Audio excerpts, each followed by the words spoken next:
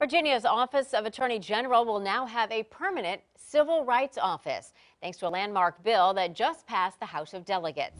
New at 5, 10 on your side's Tamara explains what this means for Virginians. Well, it's something Attorney General Mark Herring has been working very hard to make permanent. He and local NAACP representatives believe this is one of the steps they need to help better the Commonwealth.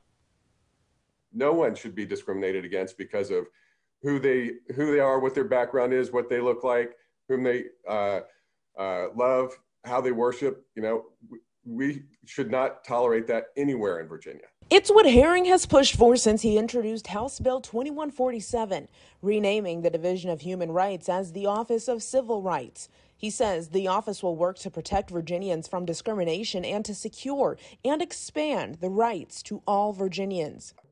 That the Attorney General is really the people's lawyer, fighting for them, looking for ways to use the law to help protect Virginians and keep them safe and protect their rights. So what does the work in this office look like? If you have been turned down when you go to rent an apartment because of your race, or you have been turned down for a loan because of sexual orientation, or any type of discrimination like that, in employment, in housing, in public accommodations, it means that you can go to the Attorney General's office, make a complaint, and we will take every single case seriously. We will investigate it, and we will fight for you and make sure that discrimination, wherever we see it, comes to an end. Local NAACP leader Galen Knoyton says this will impact every minority community in the Commonwealth. It's an extra layer of protection.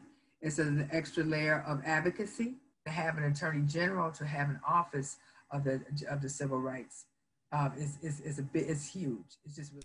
Now, for more information on how this new office will work and what it includes, head over to WAVY.com. Tamara, 10 on your side.